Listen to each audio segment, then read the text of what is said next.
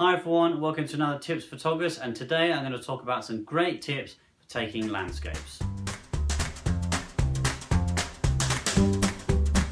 Hi everyone, Danny T here and welcome to another Tips Photographers, and today I'm going to talk about some great tips to take landscape photos. So how do you take better shots of those beautiful landscapes out there? So as you can see, I've prepared for you a wonderful scene here. It's romantic, you know, it's got a lovely road here and a house. It's really artistic, and I hope you can feel the emotion and the amazing, incredible artwork going on here that's going to really bring you into this scene.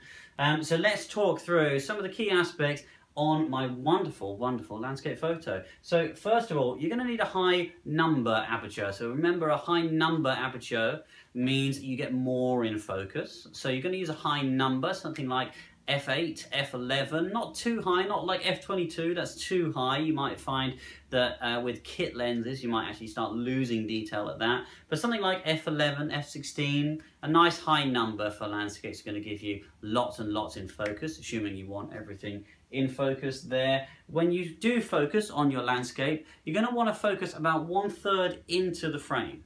So it's tempting to focus on the thing that's nearest, so in this case it would be the tree. Don't do that. Focus on the thing that's about 1/3 into the frame, because focal points have focus in front of them a little bit and mostly behind them. If you focus on something too close, you're going to lose focus as you go back. It's too close a focal point. So actually focus on something about 1/3 of the way into the frame. Find something that's really interesting and focus on that. And when you do focus, go for a manual focus. That's the best way to rely on a very good focus there. Go for a manual focus or go into live view and focus manually through live view. But put it into manual, then you're going to know absolutely that that thing is 100% in focus. If you could zoom into it in live view as well, just to make sure that it is 100% in focus, then that's great technique as well.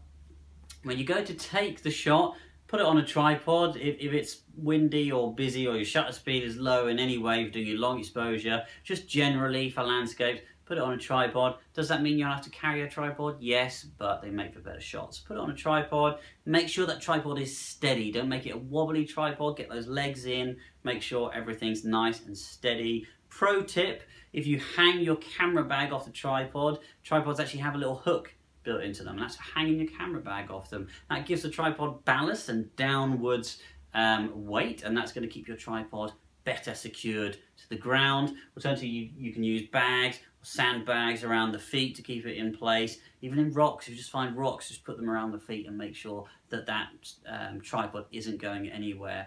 It's okay for just a quick shot, but if you're doing long exposure photography, the actual stability of your tripod and any movement is so much more accentuated, and you have to make sure that tripod is well secured in the spot as well. When you go to compose your landscape photo, use the rule of thirds. We talked about that a few videos ago.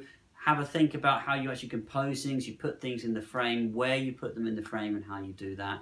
And refer to live view as well. Live view is an excellent way to actually check whether that photo is going to look good. It's funny with cameras, sometimes you can look through the frame, the viewfinder, and it looks great, and then suddenly you get it home and it didn't look as good.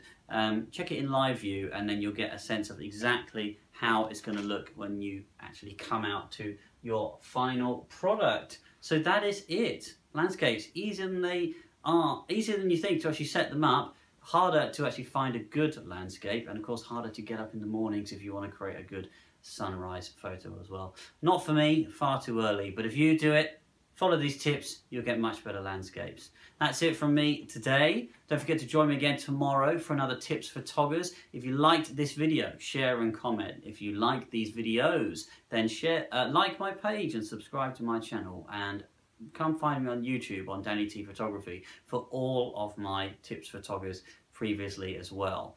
Thanks for joining me. I'll see you all again tomorrow for another Tips Photographers.